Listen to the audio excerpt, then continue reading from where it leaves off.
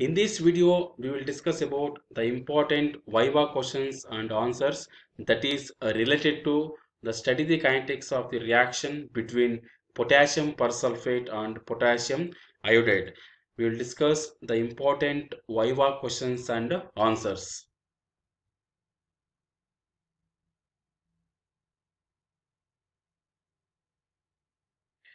The first question, explain the theory of this experiment. ಈ experiment ಥಿಯರಿನ explain ಮಾಡಿ ಅಂತ ಕೇಳ್ತಾರೆ. Okay, the theory is the reaction between K2S2O8 that is potassium persulfate and Ki that is potassium iodide. In reaction ಆಗುತ್ತೆ K2S2O8 plus 2Ki which gives 2K2SO4 plus I2, or second possible reaction is S2O8 2 minus, it is in the ionic form, plus 2I minus, it's also in the ionic form, which gives 2SO4 2 minus plus I2. Okay, it is found to be second order reaction. Okay, ಇದು ಯಾವ order follow ಮಾಡುತ್ತೆ? Chemical kinetics ಅಲ್ಲಿ second order reaction. The first stage of the reaction is probably a bimolecular slow stage. ಇದರಲ್ಲಿ first step ಏನಾಗಿರುತ್ತೆ? Slow step ಇರುತ್ತೆ. Second step fast ಇರುತ್ತೆ. First step ಅಲ್ಲಿ ಏನಾಗುತ್ತೆ? In the first step S2O8 2 minus plus I minus, which gives S2O8I, overall charge is 3 minus. Okay, this is slowest step, followed by the rapid decomposition of triply charged anion. Okay, this is triply charged anion. ಇದೇನಾಗುತ್ತೆ? in the next step ಏನಾಗುತ್ತೆ? rapid decomposition. rapid ಅಂದ್ರೆ it is fast step. Okay, ಇಲ್ಲಿ ಬಂದಿರುತ್ತಲ್ಲ S2O8I, overall charge is 3 minus, ಇದೇನಾಗುತ್ತೆ? it undergoes decomposition and forms I2 plus 2SO4 2 minus. This is first step. Okay, first step. Since the reaction is followed with liberation of iodine, okay, during this process ಏನು ನಮಗೆ liberate ಆಗುತ್ತೆ? iodine liberate ಆಗುತ್ತೆ. The progress of reaction can be followed by titrating the liberated iodine with standard Na2S2O3 solution, that is sodium thiosulfate solution, using starch solution as the indicator. ಅಂದ್ರೆ during this reaction ಏನು liberation ಆಗುತ್ತೆ? iodine liberation ಆಗುತ್ತೆ. ಅದನ್ನ ನಾವೇನು ಮಾಡ್ತೀವಿ? Titration ಮಾಡ್ತೀವಿ versus standard sodium thiosulfate solution. Standard sodium thiosulfate solution using starch as indicator. The titer value at any time will be proportional to the amount of I2 liberated. ನಮ್ಗೆ reading ಬರ್ತಲ್ಲ, ಅದು ಯಾವುದಕ್ಕೆ directly proportional ಆಗಿರುತ್ತೆ?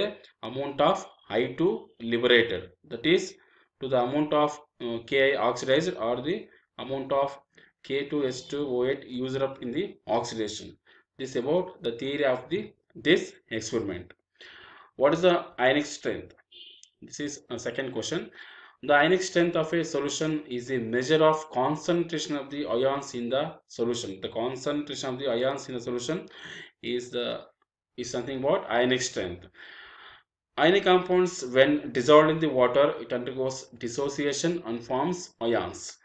The total electrolyte concentration in the solution will affect the important properties such as dissociation constant or the solubility of different salts. The ionic strength plays an important role in the Debye theory. Okay, ionic strength ಅಂದ್ರೆ ಏನು? Simple ಆಗಿ it's a measure of concentration of the ions in the solution is called ionic strength. It plays important role in the Debye theory. Debye theory ಬಗ್ಗೆ ನಾನು already video upload ಮಾಡಿದ್ದೀನಿ, you can watch. Okay, this is about ionic strength. Next question, what is the order of reaction? The sum of concentration of reactants, the sum of power of concentration of the reactants in the rate law expression is called order of the reaction. The sum of power of concentration of the reactants in the rate law expression is called order of the reaction. If the overall order is 2, then it is called second order reaction. Next question, what is the effect of ionic strength on rate constant? What is the effect of ionic strength on rate constant? ಅಂದ್ರೇನು? The increase in the ionic strength increases the rate constant for a reaction between ions of same charge. Okay, decreases it with it when the ions are oppositely charged. Okay, ಈ ತರ rate constant ಮೇಲೆ ಅದು effect ಮಾಡುತ್ತೆ.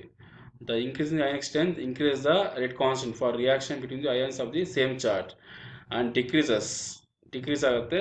Okay, it when the ions are oppositely charged.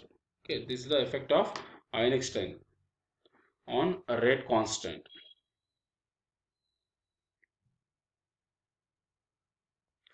Next, what is Bronsted-Bjerrum equation? The relationship between ionic strength and rate constant is given by the Bronsted-Bjerrum equation, that is log K is equal to log K naught plus ZA into ZB into root I. In ಕೆಲವು ಬುಕ್ಕಲ್ಲಿ 1.02 into ZA into ZB into root I ಇದೆ, both are same because ನೀವು ಒಂದಿಂದ multiplication ಮಾಡಿದ್ರೆ ಇದೇ term ಬರುತ್ತೆ. Okay, where K naught is nothing but rate constant at infinite dilution. K then experimental rate constant at some specified ionic strength. Za and Zb are the charges on the reacting species, that is A and B. These are the ions. The equation gives the effect of ionic strength on reaction rate. Okay, ಇದು Bronsted-Bjerrum equation.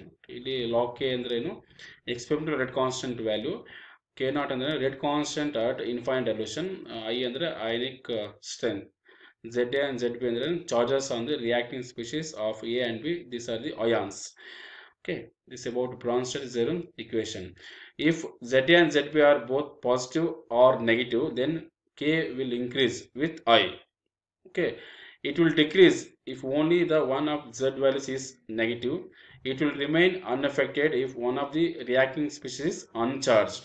Okay, these are factors affecting. The primary salt is described by the Bronsted-Bjerrum equation.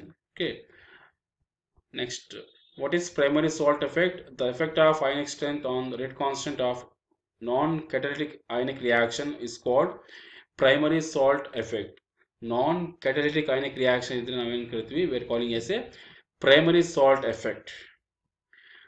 Catalytic reaction idre, then it is called secondary salt effect. Means the effect of actual change in the concentration of reacting ions by the addition of catalytic electrolytes on the rate of reaction is called secondary salt effect. Thank you.